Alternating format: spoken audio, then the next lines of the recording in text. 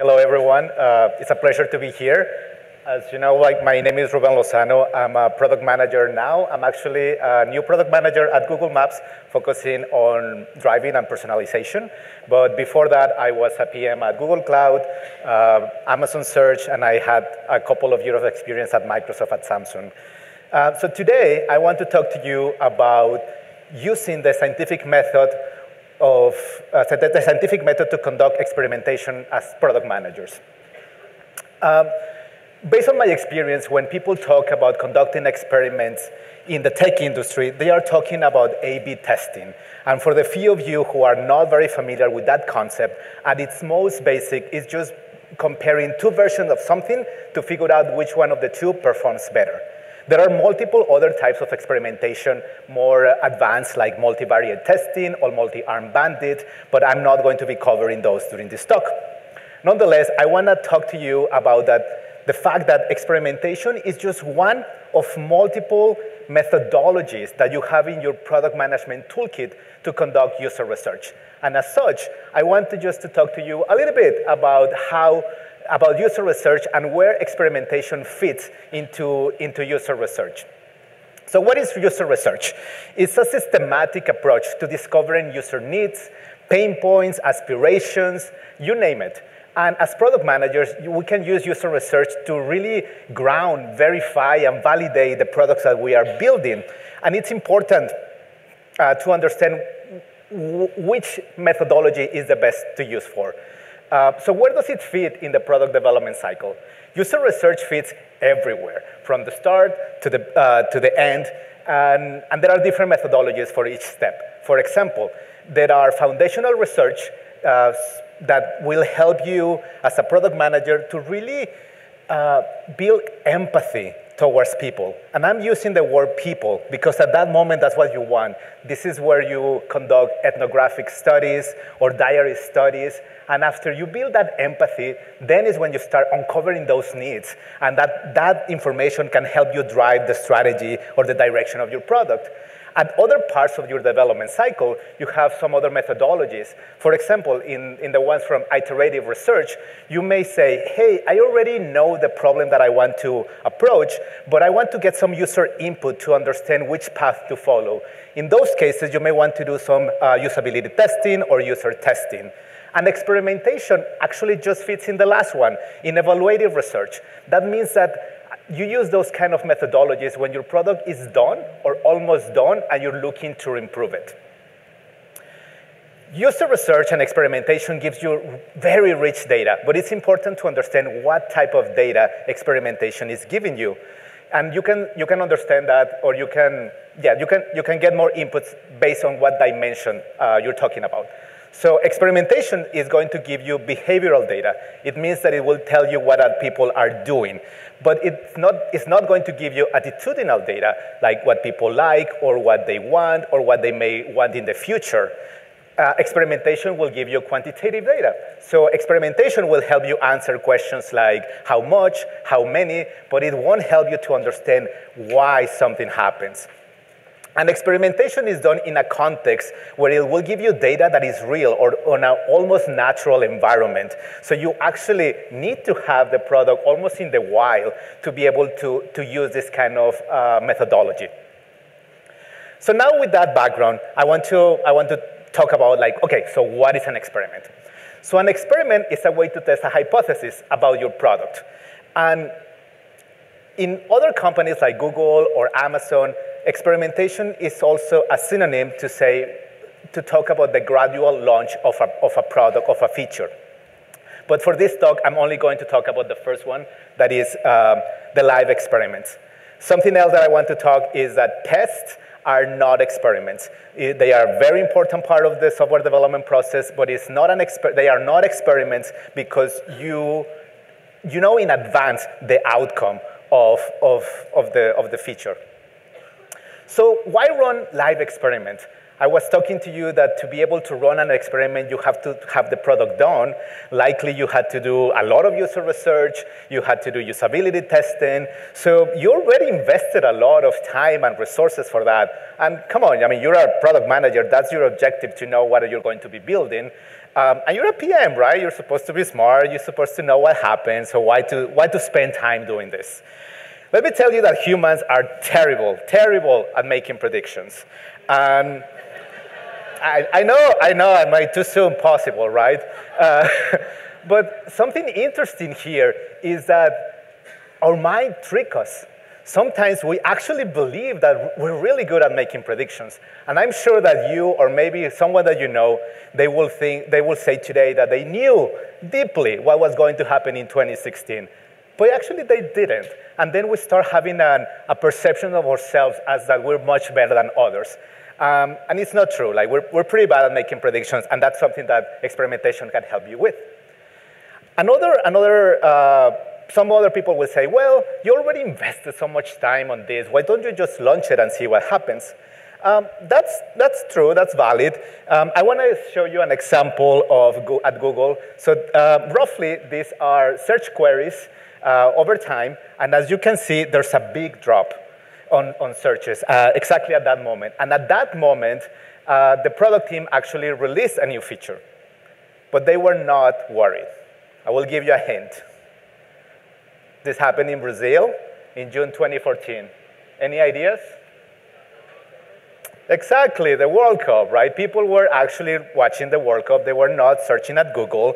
So that's why the number of searches went down. But because the team was using an A/B experiment to launch their feature, they were not worried. And they were able to understand that it was not their feature what caused the impact. With a pre and post, you won't be able to know that. And that's the beauty of A/B experimentation. It helps you isolate just the impact of your product changes. And you can use them for so many different possibilities. It can help you to know if something is a good idea. In this example, you may say, well, I have my search results. I want to add images based on customer experience research. People like images. Why not add them? And it seems like a great idea. But if you think a little bit more, you will start thinking, well, what if adding the images make my website slower? Or what if I am showing less search results in my screen space? Or what if the most relevant result doesn't have an image? Is it really that straightforward to know if it's good or not? Well, it is not, right? And that's why you could use A/B experimentation. And A/B experimentation can help you as well to know if you want to iterate on a good idea, if you want to remove something for your product to say, does it really matter? Or you may have a hypothesis of a business decision that you can put out there. And for many people, this is magic. But let me tell you, it is not magic. And because the concept of A/B testing is so simple to understand, and there are so many tools that are so easy to implement in your product, to be honest, like most of the time I see A/B experiments that people are using them, they are overusing them, and they're not following the right practices. And when that happens, I mean, as Maslow wisely said, when the only tool that you have is a hammer, you treat everything as if it were a nail. This is when we bring the science. Because doing experimentation is actually doing science. And science has a very rigorous and strict procedure. And if you don't follow it, or if you kind of follow it, you're not doing science. You're only doing pseudoscience. And I don't know about you, but I don't trust pseudoscience, not even like directionally. Like this medicine was directionally positive, right? You want to know if this is good or not. So how do you make sure that your experiments are scientifically sound? You use the experimentation method. Yeah, the one that you use back in elementary or middle school. It has 6 steps. The first one is you observe the world, you formulate a hypothesis, you design an experiment, you run the experiment, you analyze the results, and then you prove or reject your hypothesis. And for product management, it is almost the same. I would just add maybe a step above to say, well, you may be asking a question, or you have an objective, and at the end, a way to communicate your results to others in your organization. So let's start with some examples. First, what kind of questions can you answer? They can go from something as simple as saying, how can I increase my revenue? How can I increase my usage? But it could be something more philosophical, like how can I make my users happier? How can I make sure that my product is lovable? And after that, you have to do observation. You have to do some background research. You start researching like what other experiments have been done in the past, what has changed since then, and then you start looking into all those different user research methodologies that are giving you very rich qualitative and quantitative data from surveys, focus groups, one-on-ones, log analysis, etc. And based on all of that, then you develop the hypothesis. And a hypothesis is just a testable explanation of a phenomenon. And it has two very important components. It's testable.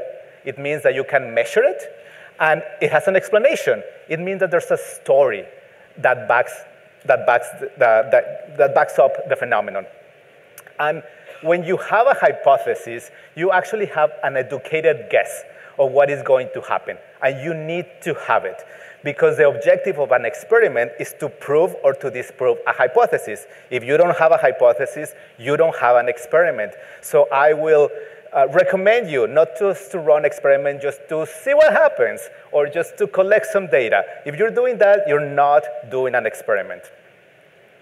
So I will give you an example from my time at Amazon. I cannot talk right now about my experiments at Google. But I run this when I was a PM for the mobile app at Amazon. And here, for example, my question was, how can I increase the sales for Prime users on my mobile app? I did some background research. I was able to find that users had troubles finding the filter menu. I found that people were getting overwhelmed with the number of search results. You can see that there are 40,000 results for a search for a shirt. But I also found that the Prime filter had a really high conversion rate. I did some other research that I was able to find that decreasing the number of options helps decision-making process. But I also found some contradictory information that was telling me that past experiments that were reducing the number of search results were linked to reducing revenue. So one of the ideas was, OK, let's conduct an experiment. So my hypothesis here was that Prime users will spend more money if they can easily narrow their search results to Prime products. So let's test if this makes sense. Is it testable? Yes, I mean, I can measure the changes in revenue. We had that possibility. Does it have an explanation? Yeah, I mean, I have a story that tells me that user will be able to make decisions faster if there are less results or more relevant. And do I have an educated guess? Yes, because I'm not just saying that there will be a change in revenue. I'm actually saying that it's going to be increasing because of this reason. So with that in mind, let's go to the next step, to design the experiment. In reality, before you even got to this step, there are many other things that at least we had to do. We did usability testing just to try different designs, just to make sure that people actually understood the UI. Because as I said before, experiments are not going to tell you why. They'll only tell you how much or how many. So you need to make sure that whatever you're putting out there, you remove as many variables as possible. So you don't want to say, well, I don't know if the experiment was good or bad because people didn't understand the feature or people didn't find it. You have to do that before. So in this case, we did a couple of different methodologies. We came up with this specific design of saying, yep, people understand what that means. We're going to have a toggle at the top of the navigation bar. We're only going to be using it for all US Prime customers using the iOS app. We're going to have the toggle off by default, no other changes, and try to minimize every other change. So no changes to ranking algorithms, no changes to when the Prime filter appears. We'll be using the same logic. And also, if there's other Prime filters behind the filter menu, we're not changing anything like that. In terms of the triggering criteria, as I say, we're only showing this experiment to US customers using the iOS app, not anyone else. We're only going to be using it when the results, any of the results has a Prime product in it, and we're going to be measuring based on a session. Every session will be a new data point. How long? We're going to do it for 2 weeks. And in this case, I just want to give you with some best practices. In consumer-facing application, usually you test weekly because user behavior changes dramatically from Tuesday to Sunday. So you want to make sure that you encompass all of those changes as in each one of your tests.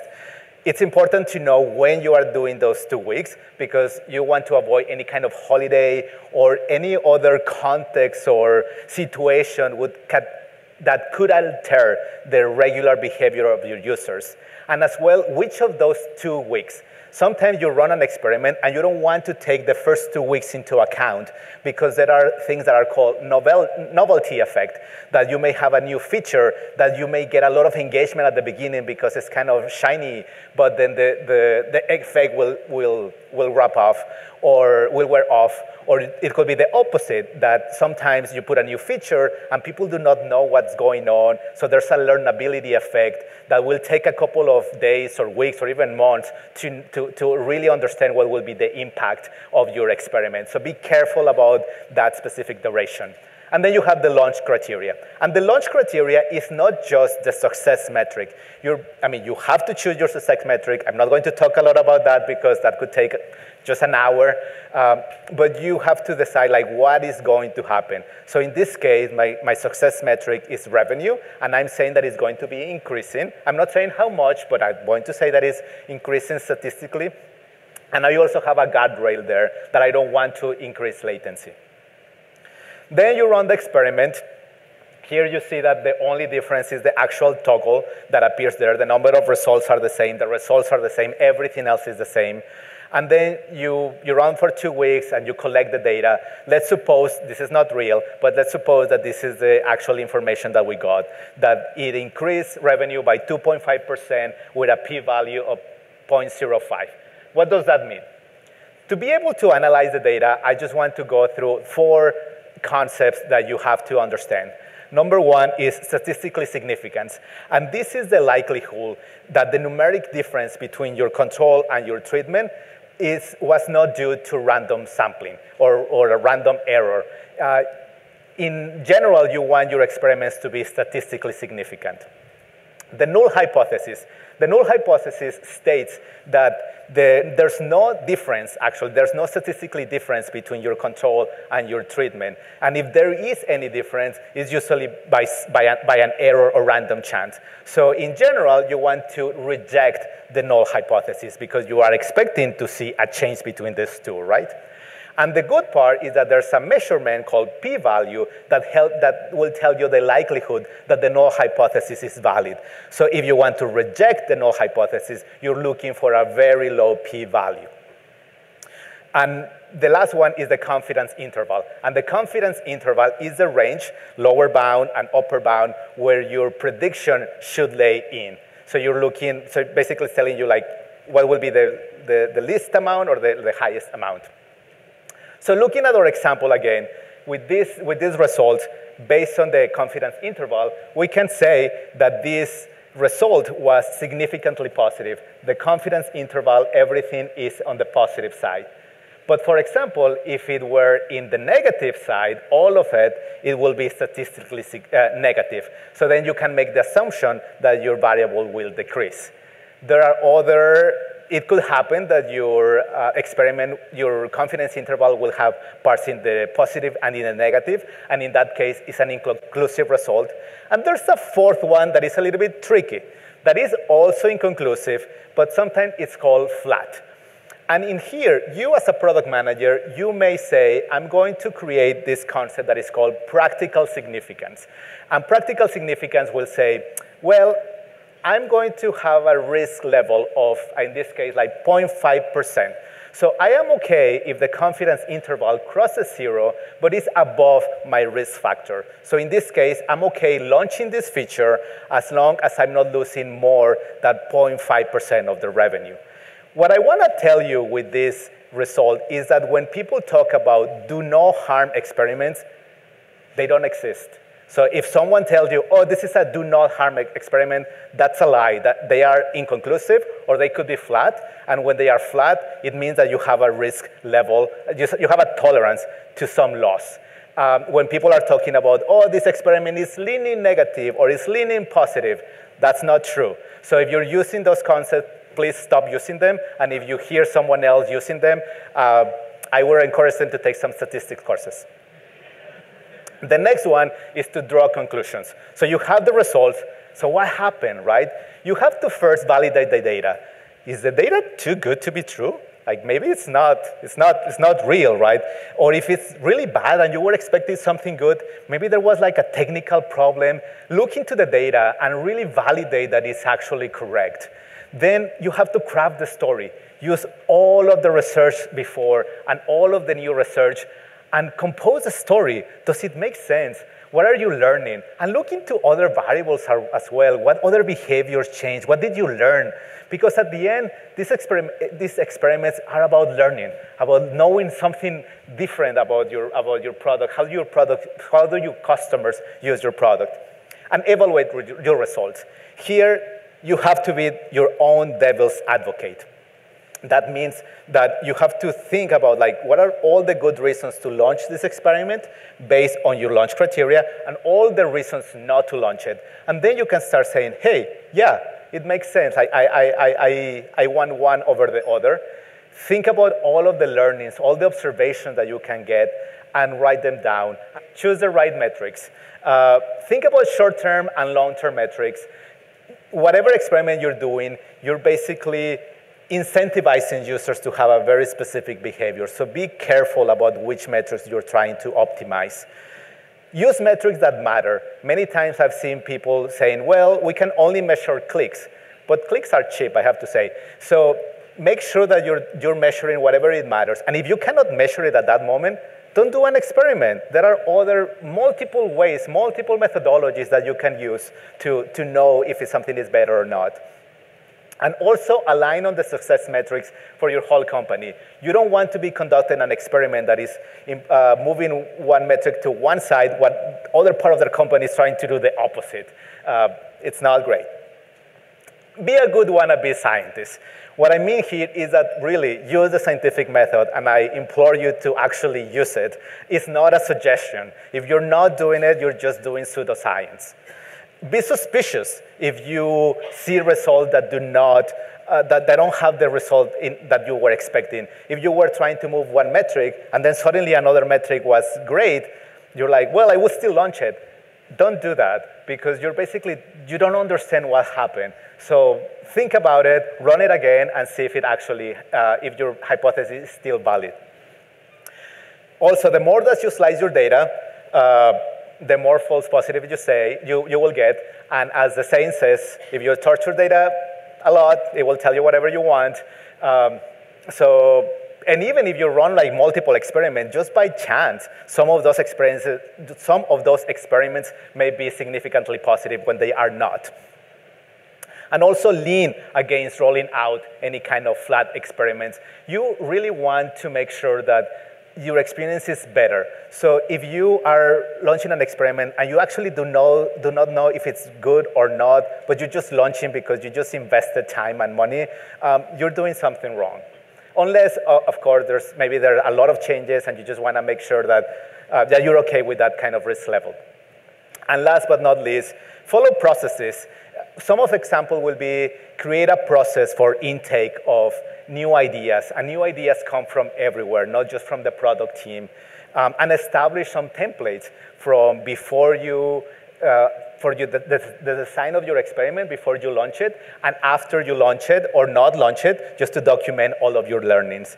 And as I say, you have to document those learnings and share it with everyone in the company so everyone can benefit from your work. And I will just end with a phrase from Carl Sagan that says that somewhere, something incredibly is waiting to be known. So hopefully you will find it.